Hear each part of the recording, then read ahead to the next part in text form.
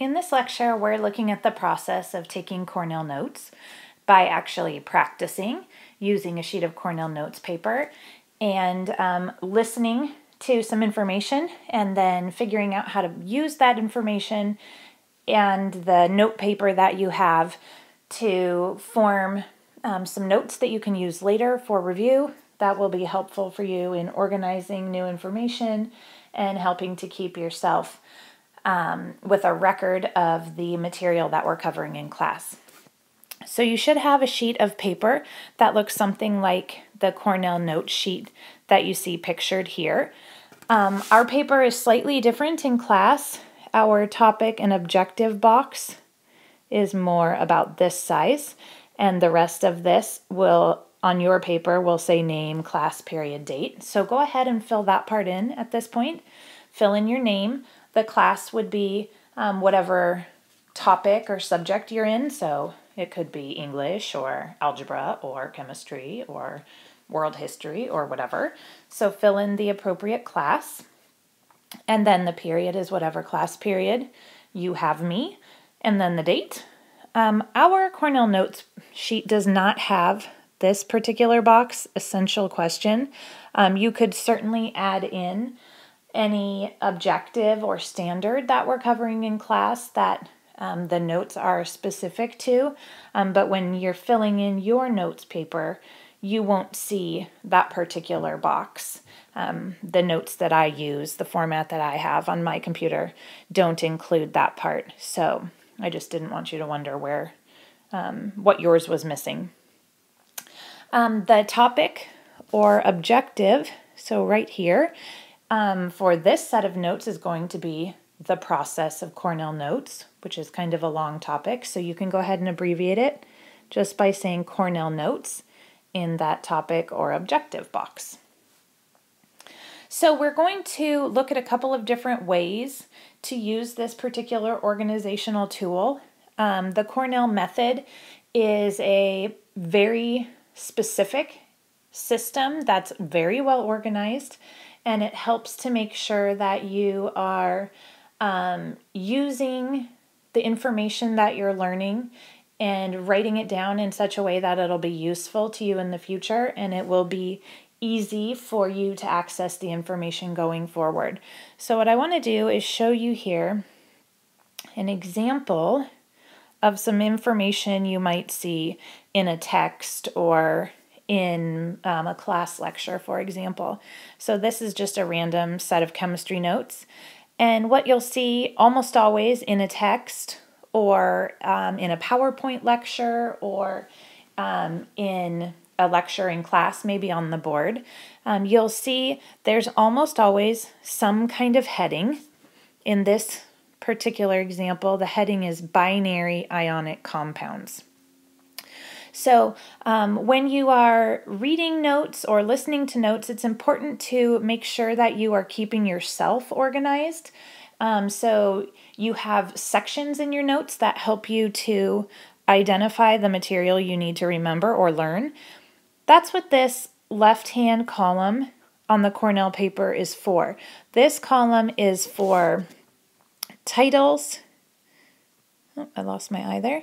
It's for headings like binary ionic compounds. It's for main ideas. It's for new vocabulary. And it is for guiding questions. So as you are taking your notes, you're writing down information in whatever form you like to use in this big body section over here. This section says notes at the top, and it takes up about 2/3 of the paper because that's where you'll be doing most of your writing. You can use any form you want. So if you take your notes in bullet format, you just draw a little bullet point and then you write, that's completely fine. You can do that.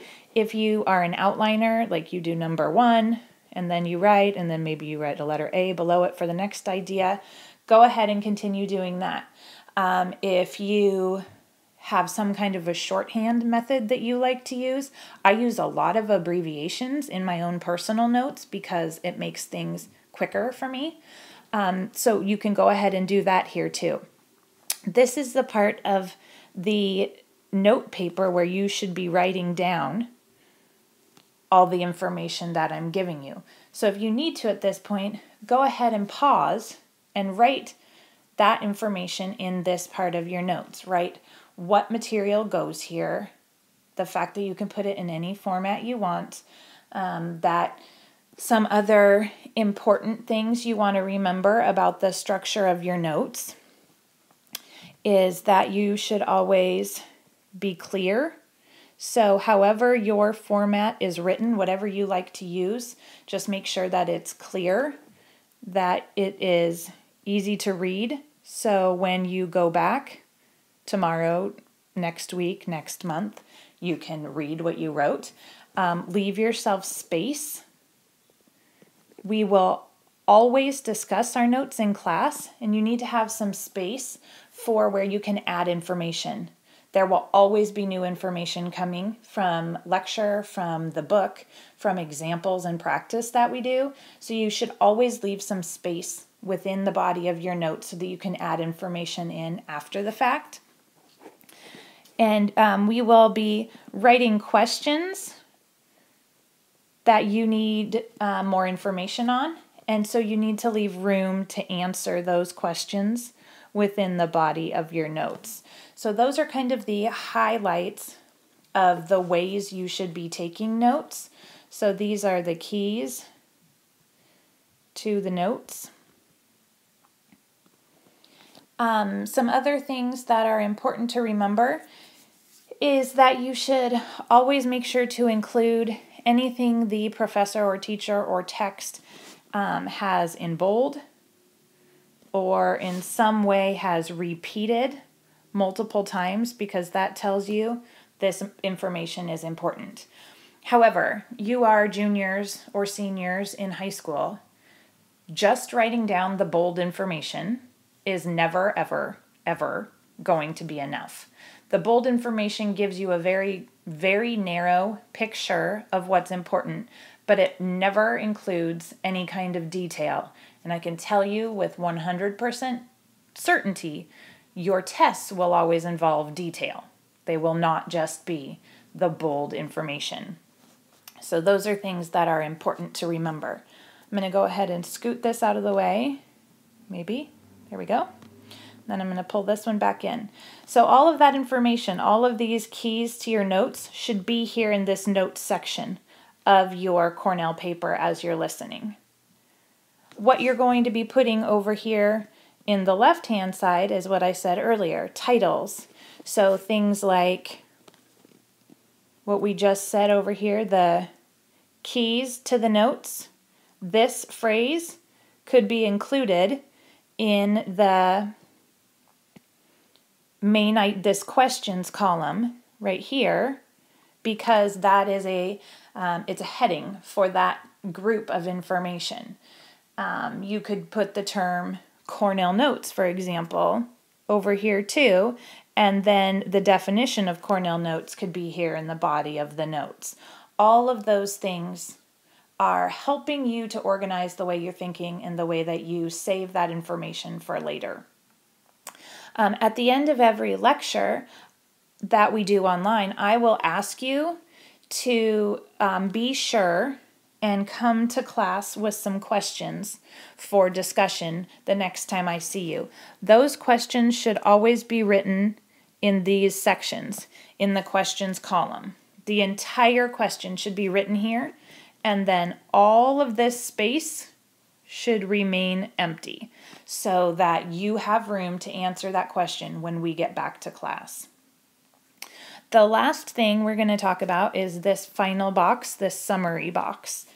That's the very last thing you're going to do when you've finished taking a set of notes. Oftentimes you can do that in class. After we've talked, you can write your summary. And the summary includes several things. It includes 3 to 5, at least, complete sentences. That means they are full thoughts. They are not abbreviations. They are not initials and symbols. They are full and complete thoughts written in proper English. and it should include the most important details.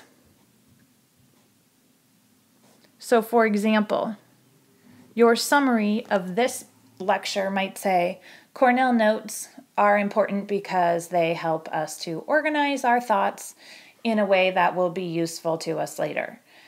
Cornell notes have very specific ways of writing information, and all information has a particular place that it goes on the page. There you go. That's my summary. It's important that your summary include detail and information from the material. It should not summarize the process. No summary should say, these notes were about how the body makes food. These notes were really long. The body makes food in about 9 different ways. Those ways are complicated, period. I'm done. There's no detail there. There's no specifics. There's no actual information that is of any use to you. You want the summary to be useful to you in the future so that you, when you're studying, you can look at the summary, see what the few major details of that particular set of notes were, and then you know which notes to study, which notes you understand, which notes you have some questions on, etc. So that summary is really important, and I will spend a lot of time helping you develop and refine and improve your summarizing skills. So that is it for this set of notes. Please come to class tomorrow with at least 2 questions. It can be about the process of Cornell notes. It can be about the grading of Cornell notes. It can be about the organization of Cornell notes. It can be anything at all about note-taking and my expectations for your notes in class. You will be turning your notes in, so make sure it's the best work you can do. Thanks, and I'll see you soon.